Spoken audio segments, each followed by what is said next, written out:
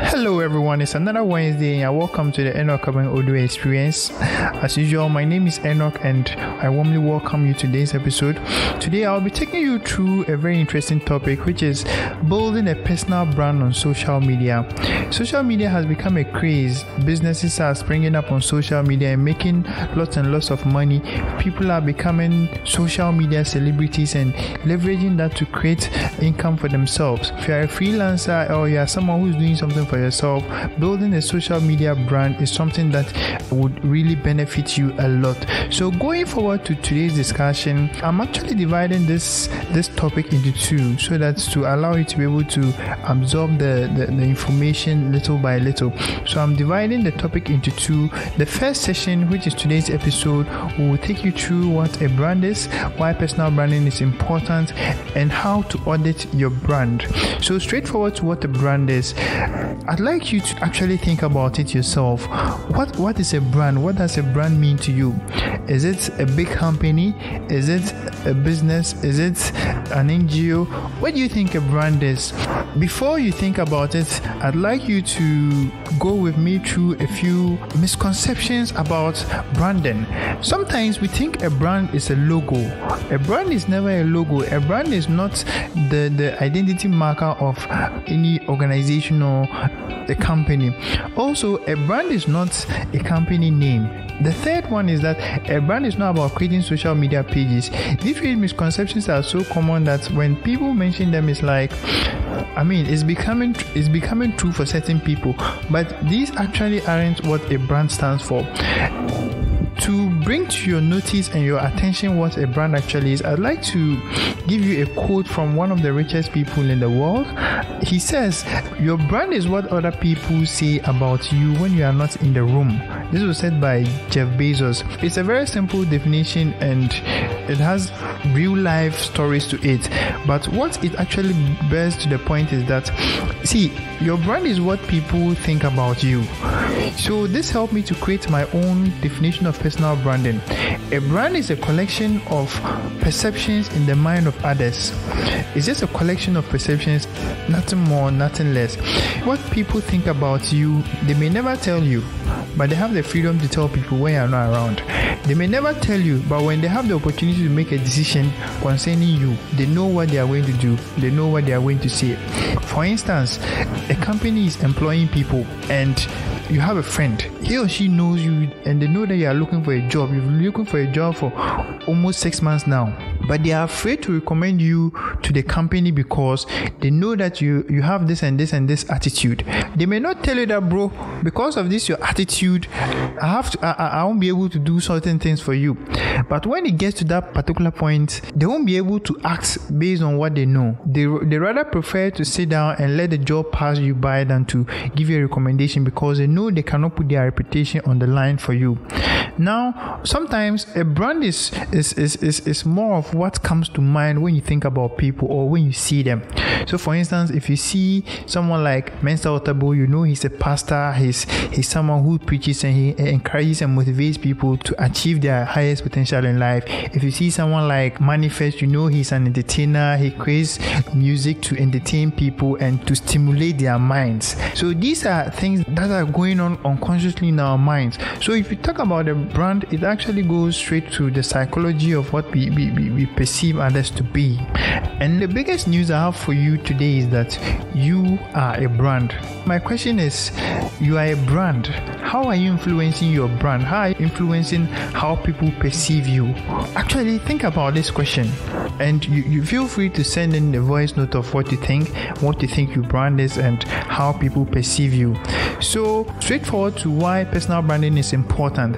Firstly, personal branding builds trust. A personal brand explains why in the what of a person. In short, these are the things that motivate and drive people to success. Personal branding also builds credibility. It aids the person in establishing his name as a thought leader and expert in his area of specialty. It helps in gaining recognition in their area of expertise.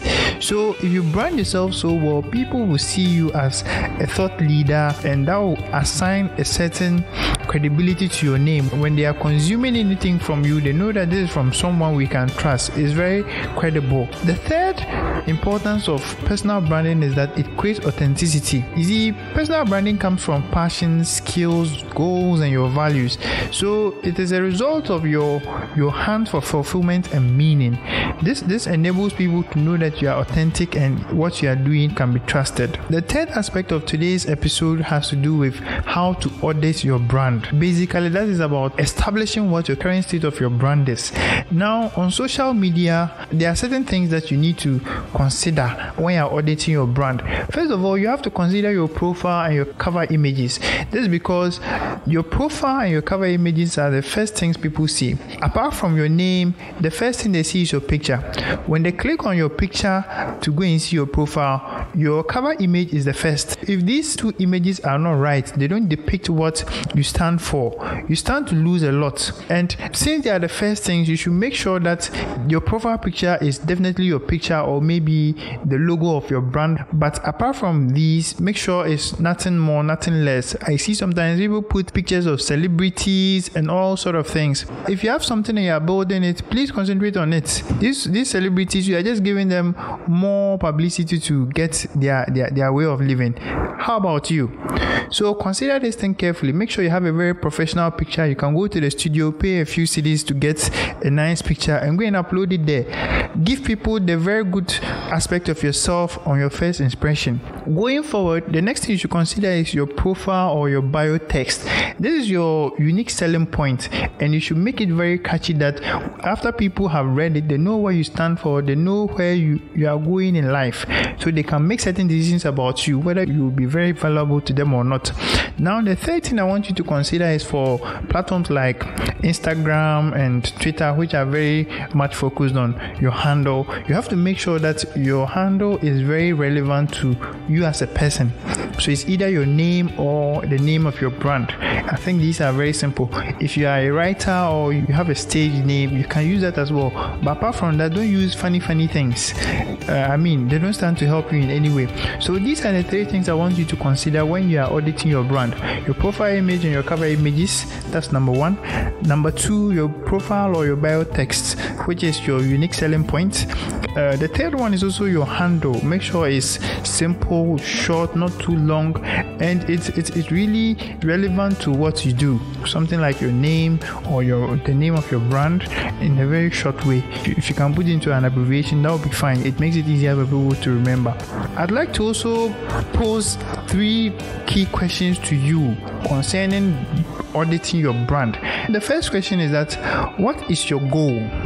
You see, there are so many of us on social media, we actually don't have aims and goals and aspirations or anything on social media. We just go there to watch people's lives, watch how people are having fun and doing all of those things.